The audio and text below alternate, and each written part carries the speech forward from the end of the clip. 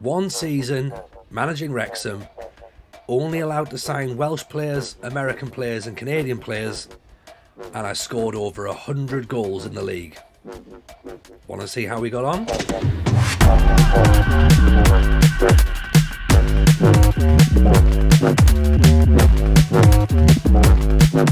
Hey everyone, welcome back to the channel. Hope you're well. I'm Tony, as you know, and as we've said, this is the Wrexham save that we've been looking forward to, and unfortunately 106 goals in the league still doesn't win you the title, apparently, not when I'm in charge anyway.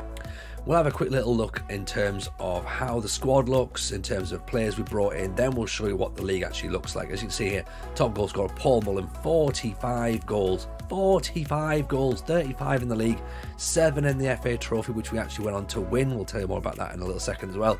3 goals in the FA Cup, 11 goals in non-competitive matches. What a man Paul Mullen is. He has a statue, clearly has a statue outside the ground, and we're hoping, given the fact he's got 45 goals, we've got a playoff semi-final and potentially a playoff final. Could he get 50 goals this season? Maybe. He seems like the sort of player who could possibly do that. Other outstanding performer this year, Bryce Hosanna. Wonderful wing back. Look at that, 13 assists from 40 games. Absolute beast at a wing back. In terms of players we brought in, of course, as I say, we've already talked about one there, Matthew Blake. We also brought in Isaac Christie-Davies, another Welshman. Played pretty well, to be honest, plays in that deep line playmaker role for us. I would say these average ratings probably aren't really a fair reflection of his performance over the season, but came in and certainly did a job for us. We've been alternating him a little bit recently though, however, with M.A. Hughes. We tried to get him in the start of the season. He wanted massive wages, and then we waited for a little bit, and obviously no one came in for him, so we managed to get him locked down. So him and Davies obviously play a sort of rotation in the middle. We've brought, as I say, Matthew Blake in. The big one that, to be honest, we brought for a bit of a laugh. He didn't get a work permit, so he's never actually played for us, but we signed Freddie Adu. That's right, Freddie Adu. He never played, so we've literally just thrown money away for no reason, but we figured we had to do it, got to get him in. And we also brought in Will Aimson from Bolton, Welsh defender, pretty solid to be honest, maybe lacks a little bit of acceleration, but in terms of performance, pretty decent. He's only played 5 games, he came in, we had a bit of a defensive issue towards the back end of the season there, so a reasonable recruit to be honest. And as I say, given the restrictions of who we could sign, I think we've done all right in the transfer market really. Tactics wise, we say we've scored 106 goals. This is the reason why. Look at those lovely link up lines there with McClendon, Mullen, Hyde and Young. These guys were basically bossing it up top. Okay, now we'll talk the tactic through. We've got a sweeper keeper on support, which is Lainton, who's obviously got a little bit of a knock leading into a playoff semi-final, so the big decision now as to whether we play him or whether we play an under-18s goalkeeper in that match. We'll obviously decide that when the next couple of clicks. Hosanna plays as a wing back on attack. That obviously explains why he gets so many assists. And on the opposite side is Matthew Blake. He's on a wing back on support. We have Aimson playing as a no-nonsense centre back, and Hayden is playing as a central defender. What we normally have is Ben Tozer as a ball-playing defender instead of Aimson, but as you can see, Tozer's currently got a bit of a knock, so he might not make the playoff semi-final either. Harry Lennon sometimes drops in and fills in as well. He's a great looking player, to be honest. Look at that jumping reach of 17, which is really good for this league. In midfield, we're playing with a Carrieo. James Jones is a very good player indeed. He's certainly running the midfield for us pretty well. He's meant to be a box-to-box player, but we've decided to play him in that carrier role to give a little bit more defensive cover.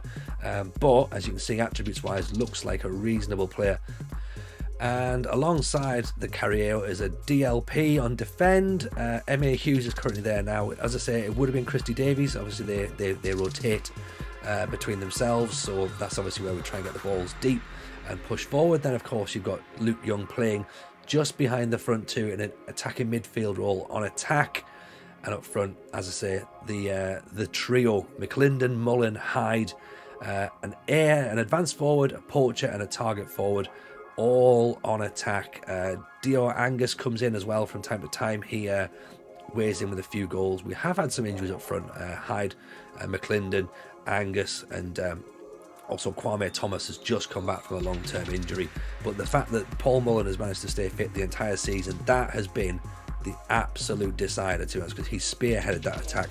And as you can see, 45 goals suggest he's done pretty well. Angus, again, as I say, a man who's got a knock here, 23 goals in 38 games. So doing pretty well on the goal scoring front, to be honest. In terms of how the tactics set up, we play with a balanced mentality, vertical tick attack, and we try and play shorter passing out of defence. We want to hit those crosses early because we've got wing backs running up the line. We're trying to be expressive. We want to float those balls in if we can, be more expressive, but also want to play with a low tempo because we're going to play very, very narrow and very, very short passing indeed. The balls are played out to the wing backs or the full backs on a counter press, and we try and force those players inside, the opposition inside, and we obviously want to try and prevent that goalkeeper distribution. We'll press as and when we need to, and that is how the tactic looks. And this is how it plays out. So as you can see, quite a lot of high scoring matches, which you'd expect obviously for a team that's got 106 goals scored this season. 5-1 against Yeovil, 4-1 against Eastleigh, 4-1 against Woking, 6-1 against Dagenham and Redbridge, 5-1 against Maidenhead, 5-3 against Bromley, 3-2 against Dover. The list goes on. Like, honestly, if you've got a season ticket for Wrexham, you have seen some wonderful, wonderful football, and you've got your money's worth, absolutely. 5-1 against Halifax, 4-2 against Dover, 3-0, 3-2. I mean, let's have a quick little look, shall we? We'll take a look at some of the performances. We'll start here. Yeovil, 5-1 on the opening day of the season. So first goal comes in from a corner. Ben Tozer gets his head on it. Hyde then wins a header. Young plays the ball down the line. Mullen cuts it back. McClendon taps in. That's 9 minutes into the game. We're 2-0 up already. Jones picks the ball up. Christy Davies inside to Young. Back to Jones. What about that? Half an hour played. Absolute curler from the edge of the area. Hyde, what a ball that is from Mullen. Got to finish it, but finished it at the second bite of the cherry. And then this for 5. Hayden with the header. Game's dead and buried at this point. But then we switch off and we let a goal in. We have a 4-1 against Eastleigh. Goal comes in. Hosanna with the ball into the back post. Nodded down. Christy Davies. What a ball back in there. Tozer with their header. Makes it 1-0. And this looks like it's about to be a carbon copy. To be honest, Hosanna whips the ball in. Mullen gets the header at the near post this time. Blake with the corner. Hayden. It's just 3 headers. 3 goals so far. In fact, 4 headers. Even the opposition scored with it. And then it's Blake now with a corner. I don't think I've ever seen that. 4 goals, all headers. Now, I sort of feel a little bit bad for flagging this result up here because a friend of ours, RDF Tactics, is doing some great stuff with walking in real life and on YouTube. There's a link in the description below, so do go and follow RDF's channel. However, we did beat Woking 4-1, so I think we should really relive that moment right now and have a look at those goals. Ball's picked up by Christy Davies. Hyde, Angus with the ball inside. Defender switches off, to be honest. Probably should have cut that out, but Mullen taps it in to give us the lead. Blake pings the ball across. Tozer again with a header. Makes it 2-0. Hosanna. Blake turns. Great cross. Mullen, towering header at the back post. And then Woking actually pull a goal back with this. What a strike that is. 3-1. But then we finish the game off in style ourselves. Hosanna cuts it back. Could have been a penalty, but Angus taps in. But it's not all plain sailing, unfortunately. We did get beaten by Notts County twice. This defeat was the worst one for us. We lost at the start of the season, but this is the one when we were starting to get a bit of momentum going and trying to build a title challenge. That is a ridiculous goal to concede. Still got no idea how on earth the defenders hit the ball off his own man. Mullen, however, gets the ball in there, smashes in a great equaliser. We thought, fantastic, we're back on our way, we're back in the game. But then this happens. Francis, lovely ball in. Goalkeeper's got to be braver there. Hector Ingram goes round and robs Leighton, taps it in. Leighton then pings the ball up. Hyde, great ball over to McClendon. It's long ball. It's 2-2, 8 minutes to go, and we're back in it thinking, right, fine, we've got ourselves a point. and we leave Connolly unmarked at the back post, which unfortunately meant that it really put a bit of a dampener on our title credentials, to be honest, even back in January. One thing you will notice, however, is a lot of FA Trophy matches, because we went all the way to the final against Guiseley, and this happened. Hosanna picks the ball up, Jones inside for Young, out to Hosanna, Hyde, 9 minutes in, gives us the lead, puts us 1-0 up. Ball's headed away. Blake picks it up, pings it back in. McClendon to Young, smashes in a second. 40 minutes played. Mullen from the spot misses it somehow. 50 minutes, taps it in. 3-0, and we have won our first piece of silverware in charge of Wrexham. We have the FA Trophy in the cabinet. That belongs to us. What a great day. So in terms of the league, this is how it looked. As I say, we hit 106 goals this season, 59 goals conceded. We did finish 7 points behind Notts County, and we now have a playoff semi-final against Stockport. So we're going to watch that live now, and hopefully, fingers crossed, we've then got a playoff final to watch as well. But we'll have to see. So here we go then, guys. Playoff semi-final, Wrexham versus Stockport. Win this, we're into the final, then we're one step closer to life in the Football League. I'm not saying there's pressure, but I can feel the pressure right now.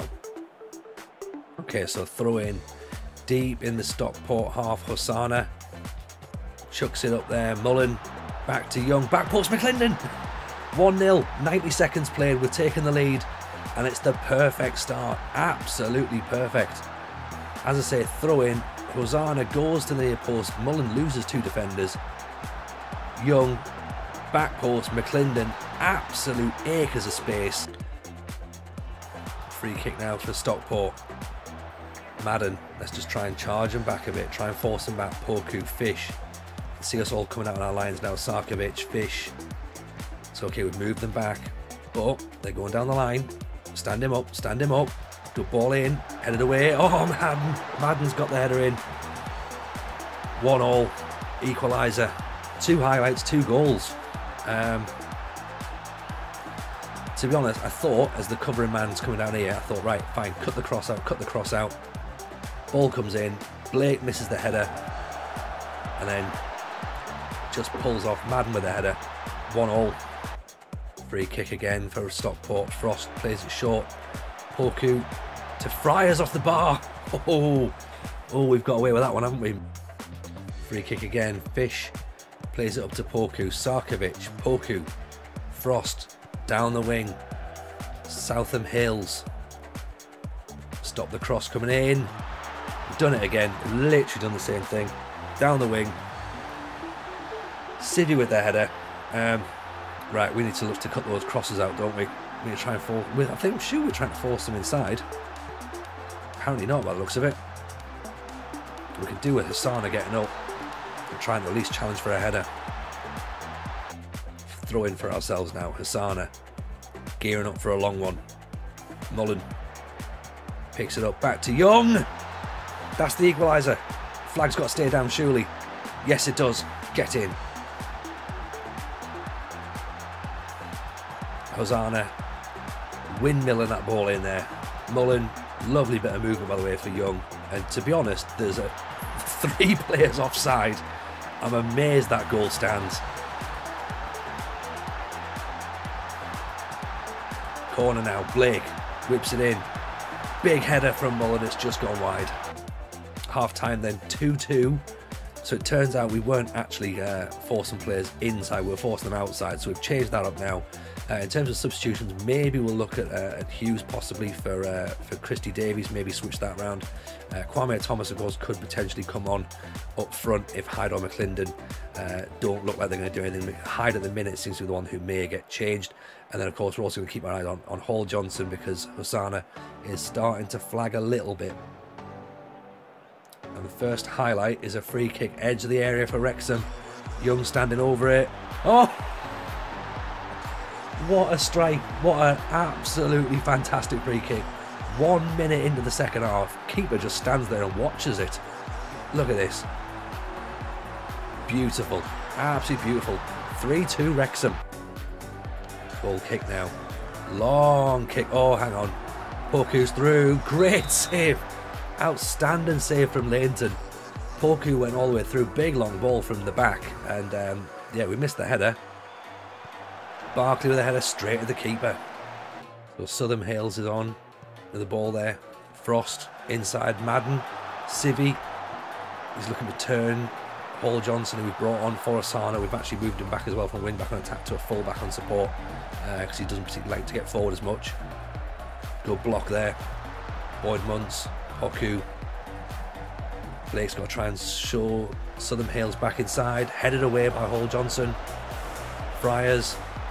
Boyd Muntz, stand them up, boys. Friars again with the ball at the back post. It's a header, another header. Another header. Oh.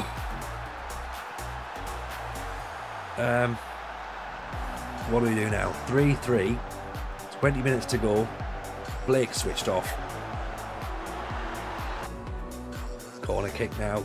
Poku. Dying minutes. It's gone in. Oh. You've got to be kidding me. You've got to be kidding me. Sarkovic, unmarked.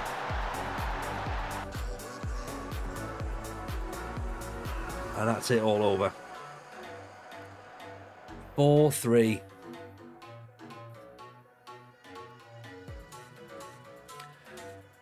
4-3 defeat in the playoff semi-finals.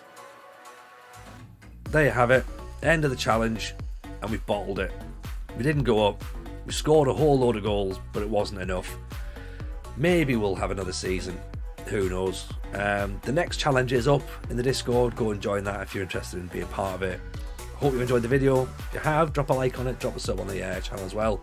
We'll see you all very, very soon for next month's community Discord challenge. And maybe, just maybe, I won't bottle it. Doubtful.